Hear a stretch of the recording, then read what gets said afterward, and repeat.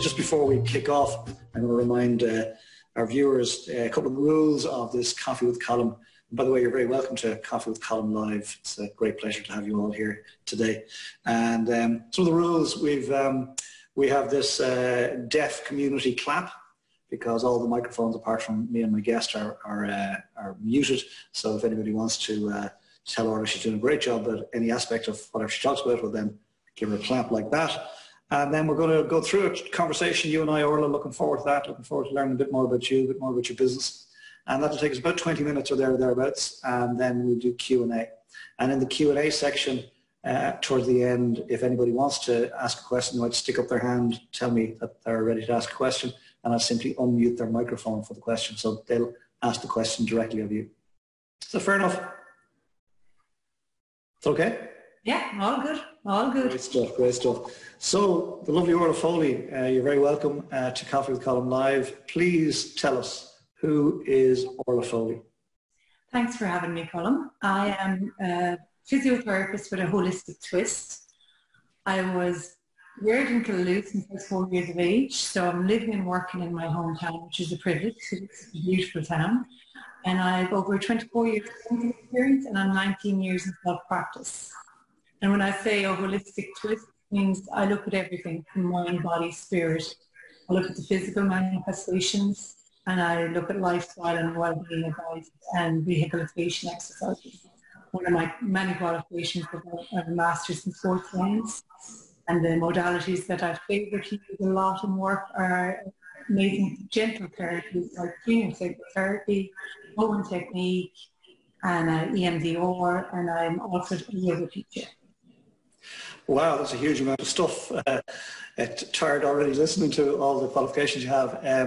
But listen, how did you get into that originally? Go way back. How did all that come about, your interest in? Well, heal thyself, really. I come from a family of sports people. We're the Foleys in Killaloe, so all our life we played sports, and all our lives with our sports we had injuries on and off, and you know, we'd be giving each other massages, working out and lots, because there wasn't therapy available back in the day. And then that led me to pursuing a career and going down the path of studying it. My first clinical experience was with Mary Cole, so she was in John Square. She was the Shannon team physio, and it was a great time. Up to 6 to 7 people at a time, and it's interesting now in clinic that I have no blankets and no soft furnishings. It's like back in those days where it was just a pin that you can spray and wipe down easily. And then what led me to further into holistics was the need for it. Like my mum knew the inside of every therapist's room from a consultant, because she had had a car crash years and years ago, and she had suffered chronic pain with it. And they kept telling her it was all in her head. And craniosacral actually proved them right. It was blockages in flow of fluid in her head that was causing the pain. And craniosacral greatly helped me with that. And I also, when I worked over in an orphanage in Romania, the effect of other therapists were there qualified in craniosacral therapy. And when you worked on the kids in the orphanage, you could see the immediate calm and bliss and happiness, especially the kids with special needs. So it was, yeah, it was a array of lucky coincidences really that helped me find that path and study in London. Well, I loved your phrase there, Orla, healer, heal thyself. That's a really lovely phrase. And I'm not so sure about the happy accidents. I think more divine inspiration and divinely led would be where I would suggest this is all coming from, because clearly I've known you for some time now, and clearly you live and work in your passion, which is just so refreshing. It's just lovely to see. So Kincora Therapy, let's talk about your business that you set up in 2001 in Killaloe, and was running a few ups and downs. You might touch on those, but running in the main very well until last week when the world changed. And then we'll talk afterwards about how the world has changed. So please, Orla. Yeah, it's been a privilege to work in the town for the last 19 years, and it has, as you mentioned, a few ups and downs. When I started out, I was working 6, 7 days a week and doing teams, and it was very intense. But it also meant, because I was working with teams, I could have 4 months off at a time. and go off traveling and learn about all these amazing different other techniques that were available in the world. And then when the recession hit, it got very quiet here, so I went back and did my master's, which is one of my addictions, as you can guess. I love learning. So I went back and did my master's in UL, which was amazing, rejuvenated my learning and my confidence in my skills as a practitioner and being able to help people even more. And then last year I suffered a downward spiral after an upsetting event in my life, and I was privileged enough to be able to take a module in positive psychology in UL with my former professor, and that was amazing because everything I had learned holistically, well-being point, now been proven by science of positive psychology, and that is really helping me now in the current crisis, because we're always going to have crises in our lives. There's going to be challenges, and that's one of the big lessons of when my brother died in 2016. What I learned, the real suffering in life is expecting life to be fair. Life isn't fair. That's challenges, just how best we choose to deal with them. And we have a choice, as a dear friend of mine, Kincora, says, we have a green platform, and it's like you can either go green and take the positive and see what can you do, positive action can you take in the here and now, what can you move towards where you want to be, or you can go red, which is, oh no, panic, what am I doing, poor me, why does this happen? And we all have that choice, the amber moment in the middle where you make that choice and you pause. So thankfully, 75% of the time, I'm going green. And yes, I'm like everyone. I feel the fear, it's palpable in the air, it's uncertain times. I'm doing my best, look after my own needs, look after my own well-being, eating well, exercising, sleeping, good hygiene, limiting how much media I'm watching a day. Okay. Everything is almost like last year's negative experience for me had to prep me for now. Wow. Orla, when I met you first, some time back, you mentioned in passing that your brother had passed, and I obviously sympathised with you. I'm sure the listeners here and the viewers are doing the same. But I was taken aback when I realised that we all knew your brother. Want to talk about Anthony? Well, he's my brother, and it's very proud of him, and it was very proud of the community we live in, because as everyone saw at that time. If I may, Orla, it's possible that some people don't know that we're talking about Anthony Foley. So, oh yeah, Anthony Foley, the man, the brother, the father, the husband, the legend. Yeah, no, he was an amazing man, and when he went through his own challenge with his job, I always believed and kept the faith, and I really did believe everything would come right for his team.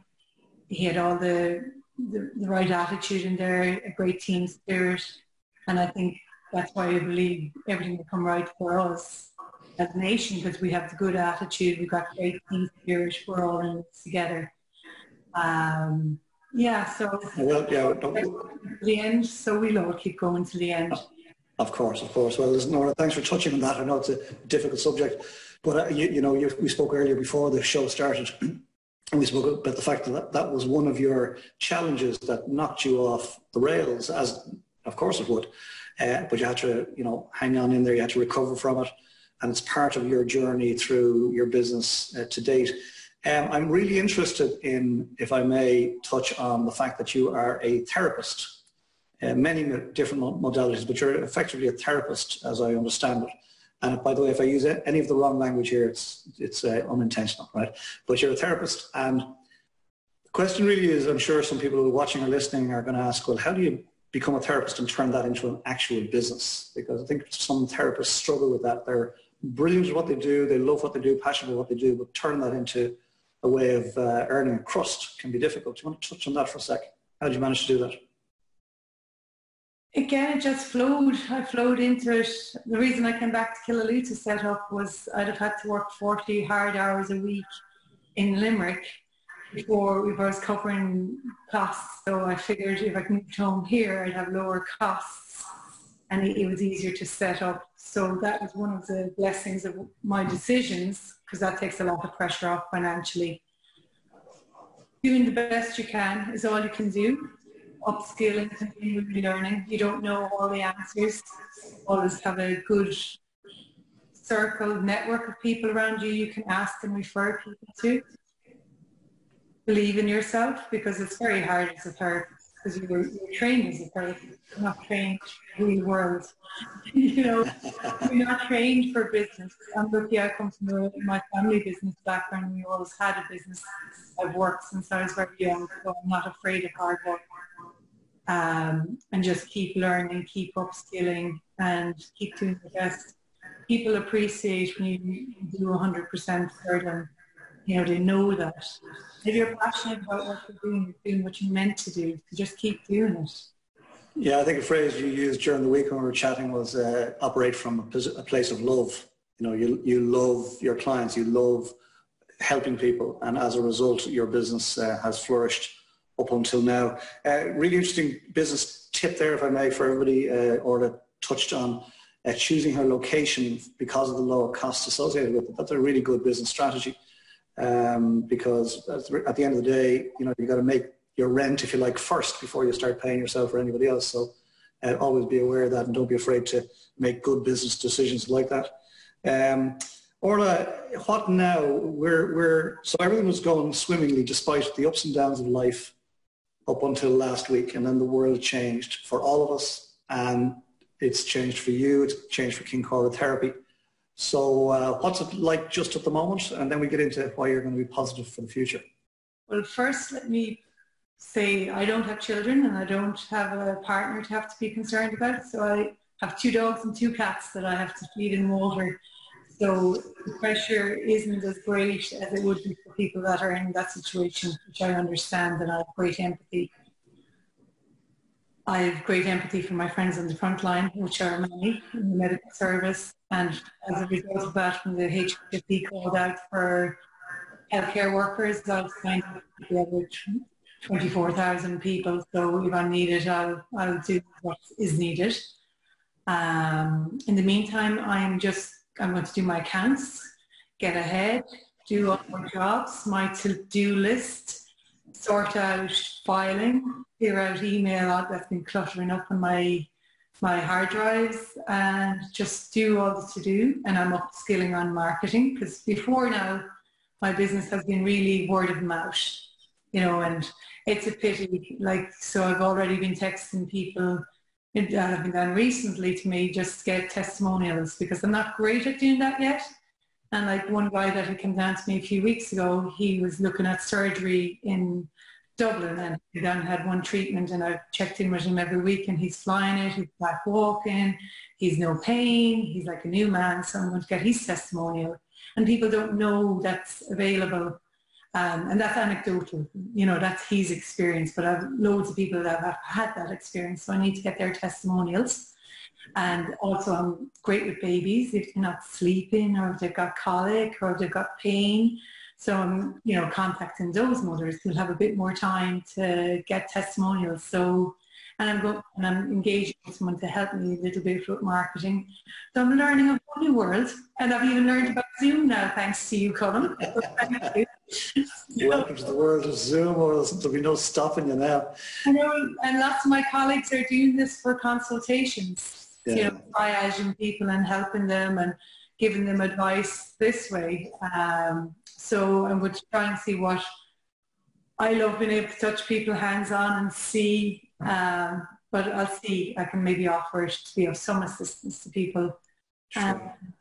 Like a few of the modalities I use, like EMDR and Reiki, can actually be done at a distance, which is quite interesting. One of my friends that's a medic has been tested positive, and and she's a real scientist, so I've offered it out there so that she can have an experience as a scientist to see what she notices with a distance treatment. So hopefully she'll take me up on that, because it's a time for us all to learn. Fantastic, fantastic. There are a couple of things you touched on there, and I loved it.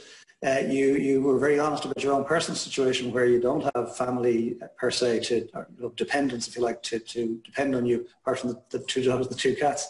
That was very honest of you, but you also follow that with, you have empathy for those that do have other people to feed, other mouths to feed. So thank you for that. The volunteering thing, I think that's a really positive thing. I think whatever we can do, we should do. I saw David McWilliams this morning put it out there, the economist, that he has volunteered to the HSE to be of assistance. I just read into it that maybe he did some first aid back in the day. I'm not quite sure. But you're using the time positively, your downtime, you're getting your accounts done, you're getting your to-do list out of the way, and you're upskilling, really interesting. Talking to Alan yesterday, I think you were in for that chat, talking to Alan yesterday, and he was saying that he sees this not as him closing down, but as him in his startup phase for when he's going to reopen, relaunch, whenever the veil is lifted. And I'm sensing the same for you. Are you positive about the future once this thing lifts? Very positive, and one of the things I'd love to say is I feel very supported by our government, all the measures they've put in place and all the offers, and I really feel as a country we're really showing the best we can. Everyone is doing the best, and I always believe in the Irish. We're great. We will rise again, as they say, and we're doing it hopefully with lessons learned. Maybe we all needed to slow down a bit. Maybe we all needed to have a little bit more time in our schedule, and maybe we go back to the old way of one day of rest a week where we're not scheduling things, we're not busy having to-do lists, and that we just have that time for ourselves. Sounds lovely, sounds idyllic, but I agree with you. It's really interesting to hear you saying this, that we're very strong together based on your sporting family background and all those many Ireland games and Ireland standing tall together and shoulder to shoulder and all that stuff. So I think we need to bring that into ourselves, into our lives today, and then share it out there with other people. And I think we need to be of support to people where we can, and then be willing to ask for help and support if we need it. That's an important part of this too. Let's not fly solo, pretending we're all strong when in fact we're crumbling underneath. If we need help, let's reach out. And then those of us that are feeling strong at any moment in time, let's reach out and be of support to others. And I think you're a model for that, Orla, if I may. So positive about the future, which is wonderful. I suspect Kincora therapy will operate differently when we get there, when it opens for business again.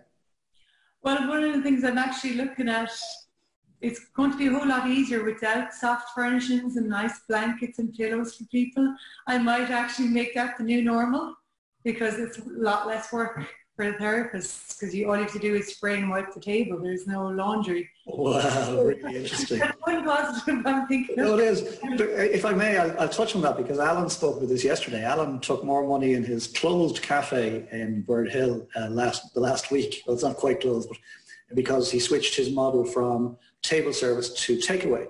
And he did more sales with 3 staff than he ever did with 7 staff.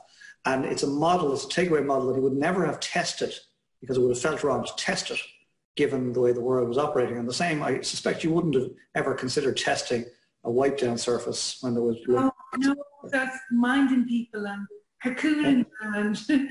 Interesting. Interesting. I love it.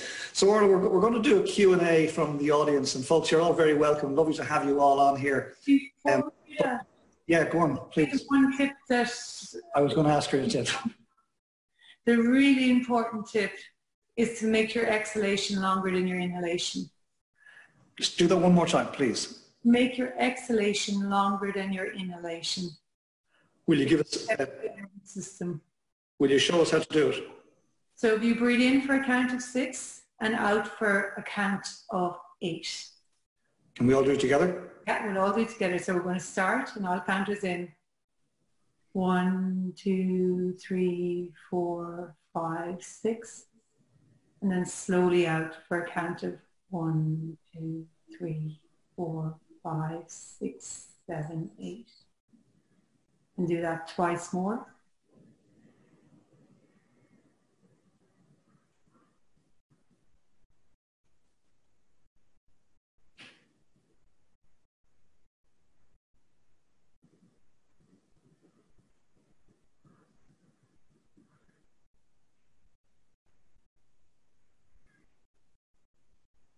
That's scientifically been proven to reset your nervous system. Fabulous. Fabulous. Orla, fabulous. Thank you very much indeed. So, Orla, you put your connection details, your social media bits into the chat box. Folks, feel free to do the same. If anybody would like me, by the way, to send you links to the various, to the recordings of these Coffee with Columns, slot your email address in there too, please, and I'll do that. And we're going to do a Q&A now.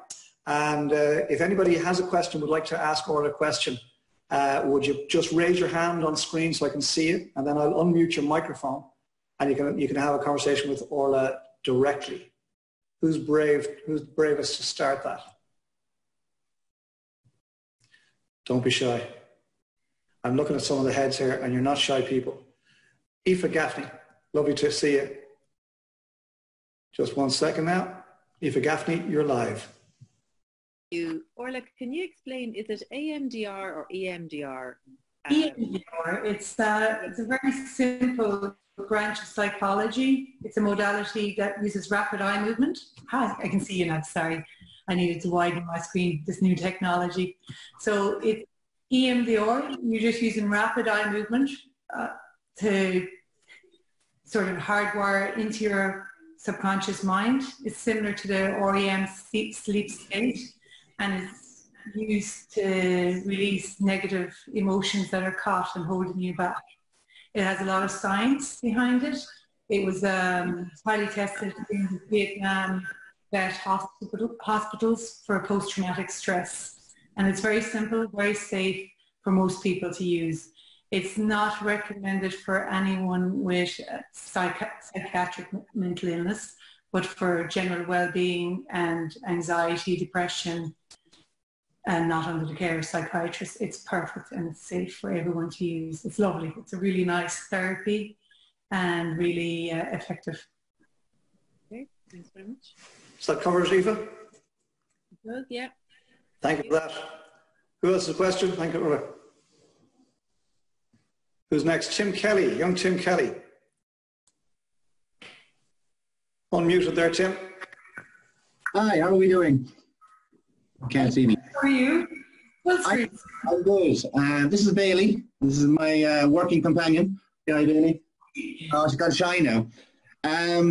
Quick one. What I've noticed from talking to a few people that I know for a while that are busy business people all the time, they're so used to being so busy. They get up in the morning and their day flies. They have 12 hours done before they know it and they're back in their bed. And all of a sudden now they have time on their hands. And I was only talking to my dad this morning, who spent 40 years running around like that. He doesn't know what to do with himself. I said it's like an early practice for retirement. You figure out what your hobbies are and what you can do and trying to keep it positive. But do you have any advice for people like that just literally have never in their lives stood still for more than a day? And you were saying earlier about getting used to this new paradigm of having time in our hands and taking things a bit easier. That's a great question, Tim. Well, he can borrow your dog Bailey for a start. For a walk, because that's a really good way to get people used to the quieter, slower pace of life. Get into nature. Time spent in green and blue spaces like next to water or going through forests will automatically help people to slow down and get away from that busyness.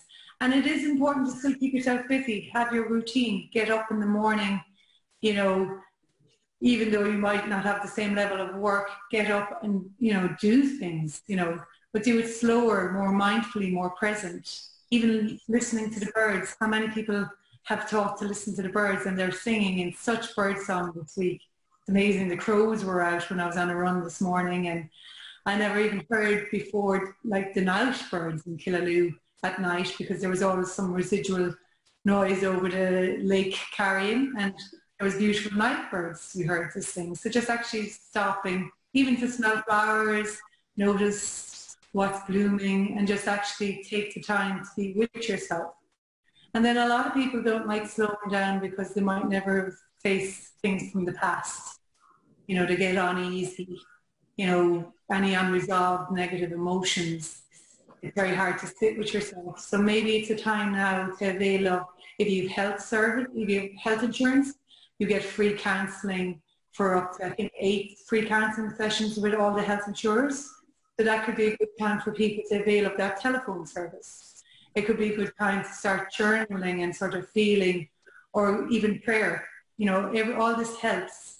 Or even talking to a friend, going, this keeps coming up for me, because it is a time that people will have time to process. And we're all in this together. And there's never been a better time in our world to talk about mental health and things that are in the past that are holding us back, because we can actually understand it better. People are more open to understanding that we all have challenges in our life. There is not one person in the world I know that has a perfect life that doesn't have something that they need to deal with on a physical, emotional or spiritual level. So just taking the time, and there's so many resources available, and there's free resources. If you want to go to the level, if you don't have health insurance, that's where, you know, Smartens, Theatre House and all those places offer up free services. And the therapists like myself sitting around would happily take a call from anyone who needs it. Really good question, and I think a wonderful answer, Orla. You went far deeper than I imagined you might, but thank you for that.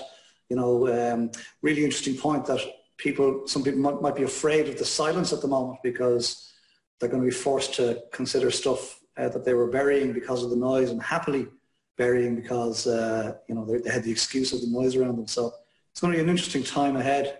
That was a lovely question, and a lovely holistic. It goes back to your the physiotherapist with the holistic twist, isn't that right, Orla? That's you. Yeah, that's me. I love it. And I bounce. And you bounce. You're on your bouncy ball. I love it. I'm ball, as I do. Tim, thank you for that. Other question, folks? You're not that shy, really and truly. Okay. Listen, I just want to thank everybody for coming on this morning and joining us for this Coffee with Colin Live with my good friend Orla Foley here in the beautiful part of the world that is Killaloo. And the whole idea behind this series is to invite people where we have a conversation, a real conversation with real people, and Orla fits the bill perfectly. Real conversation with real people who are coping with real challenges at this moment in time. And the whole idea is that we can share that conversation out. I see Eamon will bring you in a second. Thanks for that. We share that conversation out so that people out there know that they're not alone. That's the most important thing. We've got to remain together somehow in this. I went out for a walk this morning earlier, or you mentioned prayer, and I had this really surreal experience. I went for a walk out the back here, and I'm walking down towards the river, and I see this Garda in full uniform with his high-vis jacket on, and he walks up, and Orla, you know this part, he walks up to the statue of Our Lady right by the canal there, and he just walked as far as it, stopped, 10 or 15 seconds silent prayer, and turned around and walked back again. And I just thought it was beautiful because folks, we're in a strange world. We're in a very strange world. It's time to regroup.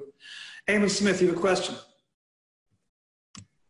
Let me unmute you if I can. There we go. I do. Thanks, Colin. Good morning, everyone. Good morning, Orla. Thank you so much for sharing your amazing story. I have a question in terms of yourself, Orla. I'm very inspired from listening to you, and this all really resonates. I suppose for me, a big thing now is morning routine. Like, you know, literally first thing in the morning, the minute my eyes open, and then the brain will start to come in, la la la la la. So could you maybe share what's your right at the start of the day when you open your eyes and you're present, let's say, you know, in the 3D, you're here.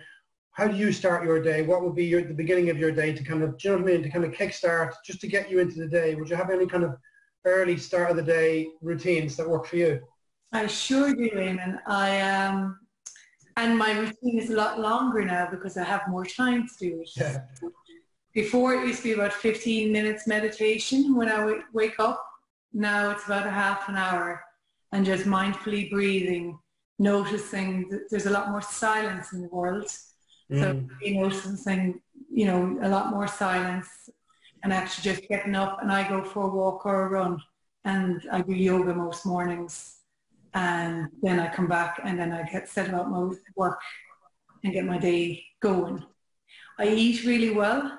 And I'm actually, that's one stress response, or maybe it's just I might be a social eater that I eat more when I'm in company, but my appetite has dropped back, or maybe it's a practical thing to save food, who knows.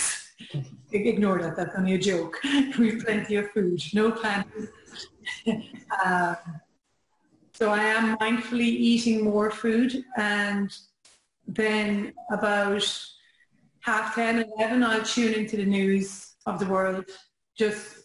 I do that twice a day. I normally would do it once a day, but I like to keep abreast in the crisis in case I need to do anything, change anything. So, but I am limiting it to twice a day. And with really good sources, you know, the RT are good. I love routers. They tend to be really fast. And having good conversations with friends. We have a great network set up in WhatsApp groups. You know, we all have to say good morning because, you know, I live on my own. And so all my friends that live on our own, we're texting each other in the morning, texting each other last thing at night, and just checking in, seeing how we're all doing. And it's nice to be in that community. And then when I'm inspired and I'm thinking about someone, I just pick up the phone, and it tends to be that they need a call at that time. Wow. Connecting and being there. Yeah. Beautiful. Thank you, Orla. I trust that answers. Fantastic.